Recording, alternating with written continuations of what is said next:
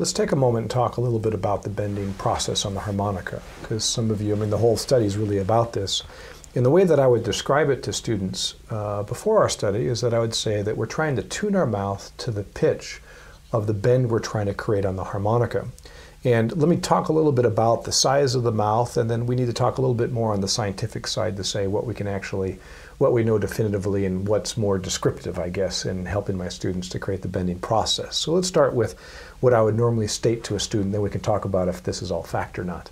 On a C harmonica, for example, the blow reed, if I play 3-hole, I blow, we have a reed that is set here and it blows away from me. And that's a G on a C harmonica. The draw reed, which is on the bottom plate, is facing towards me. And when I inhale, it creates a pitch. In this case, it's the note B. So B on the draw and then G on the blow. When we bend on the harmonica, we create a constricted air passage by raising a portion of the tongue. From that constricted air passage forward to the harmonica creates this chamber. So we'd call it that the volume of the mouth at that point. Would that be a good way to call that? All right, so it's actual the size or the space in the mouth. If you were to take some silly putty and put it in there and spit it out, there would be a certain size in front of where the tongue is humped up to the front of the harmonica or the face of the harmonica. What we are doing in the bending process is we are creating this variable constriction. When we do a high bend, a higher pitched bend on the harmonica, we are using more of the front of the tongue humped up more in the front of the mouth. A medium range bend is more of the middle of the tongue humped up towards the roof of the mouth, and a deep bend, low reeds on the harmonica, more to the left end of the harmonica where the pitches are lower, we're using more of the back of the tongue. For example, 6 draw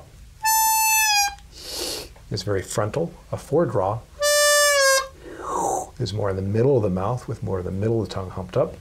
A 1 draw is a lot further back with more of the back of the tongue humped up.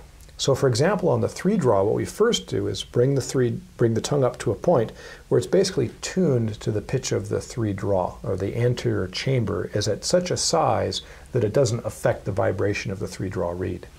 Then, as my tongue humps up more in the back and the constriction spot is a little bit further back, this anterior chamber is larger. And we found that it is correlated towards the size of the anterior chamber and the degree of the bend that we get on the reed. So as I hump up my tongue more in the back, it is creating a dynamic change in the size of the mouth from the constriction point forward to the face of the harmonica.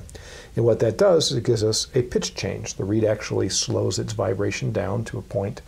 And because the draw reed and blow reed are in the same slot, and the blow reed is lower in pitch than the draw reed, at about halfway, it actually starts to transfer its vibration to the blow reed, even though we're continuing to draw. And it's actually the blow reed that dictates how far we can bend. It ends up being around a half step above the blow reed's pitch. And we can put it on tuners and actually go pretty darn close to the blow reed's pitch, but you actually have to blow to achieve the actual pitch that the blow reed is tuned to. So if I have 3 draw B, and then it lowers, lowers, lowers, lowers, lowers as I'm humping more of the back of the tongue, dynamically enlarging the anterior chamber of the mouth until we actually get into the deepest part of the bend, and it's all blow reed that's doing, or primarily the blow reed that's doing the vibrating. So it's that change from the draw reed to the blow reed, and the how far you can bend again being dictated by the blow reed's pitch. If I were to take, say, a 4 draw, which is D on the harmonica, and 4 blow C, if I play a 4 draw and I hump up my tongue too far forward in the mouth, higher in pitch, or what, again, we're going to talk a little bit about what that means in my mouth, but in other words, too small to activate any type of bending process on the 4 draw, all we get is thin tone because the resonating chamber of the harmonica, being our oral tract, is very small, so it's going to have a very thin tone, non-bassy in other words. I get no change, no change, no change. And once I get that sweet spot, it'll start to bend, bend, bend, bend. And if I go beyond that sweet spot, beyond that reed and the blow reed's ability to bend, it'll go back up to its normal vibrating pitch, and it'll go back to drawing on the harmonica, or back to the vibration of the draw reed. So it's that sweet spot range. For example, I'll start too far forward, you'll hear nothing, nothing, then it'll start to bend. And as I keep on going too far, you'll actually hear it go back to its normal pitch.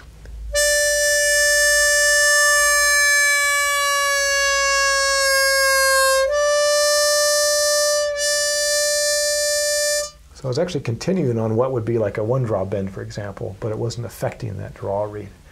So how's that explanation? Do you think that our layman viewer would get something from that? Yeah. Mm-hmm. Yeah, as a harmonica player and someone who is, now your bends are getting pretty good, but early on when you were starting the bending process, do you think that description would be helpful? Oh, I think it would help, yeah. It would. Good. And what do you think about the actual, I use the term, I'm tuning my mouth to the pitch of the reed, or I'm tuning my mouth to the actual pitch I'm trying to achieve. What? I think, well, tuning is probably a little vague. So yeah, in more of a non-professional acoustic physicist sort of way, tuning, you're adjusting it to where it works. Uh-huh. As I've talked about this with Tom and different of his friends, they're unsure what's going on. Mm-hmm. And Joe Wolf from Australia drew out a little formula when he saw these first and said rough approximation, but he included the size of the pharynx and the size of the constriction, the length of constriction, as well as that anterior chamber in the formula. So they're all variables that have some degree of significance. My instinct is that the main significance is right in that front cavity. Yes. Cavity. So it's difficult to say that's exactly what's going on. What would be nice for me is to say, one of my descriptions is when you're doing a 3-draw Halstead bend on a C harmonica, you get the pitch A. And if you were to take molten metal and pour it in your mouth, it would stop at the constriction point, and you were to spit it out into the form of an xylophone bar, that bing, it'd be the same pitch. The physics don't work that way. Yeah. But the idea that we're trying to tune our chamber like you would have a wood block, the different sizes would give you lower pitch for a larger sized bar, for example. Probably more of a good analogous description to help someone in the bending process, but we're still trying to learn what actually is acoustically going on in the mouth, because there's a whole science about formants and things that go on even for vocalists. There's a big literature using MRIs, among other imaging techniques, for singers and speech. Has to do with learning to sing, opera singers, and we're dealing with speech defects. And so it's a complicated system.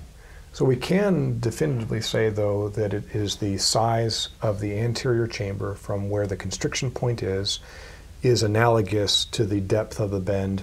Larger chamber, tongue further back, will achieve a deeper bend on the instrument. Would you be comfortable saying that? Mm-hmm. Yeah. So we're just trying to find out more about the process and to be able to describe it. And of course, the reason why we're here is to help you, the harmonica player, to get a better understanding of what you can't see.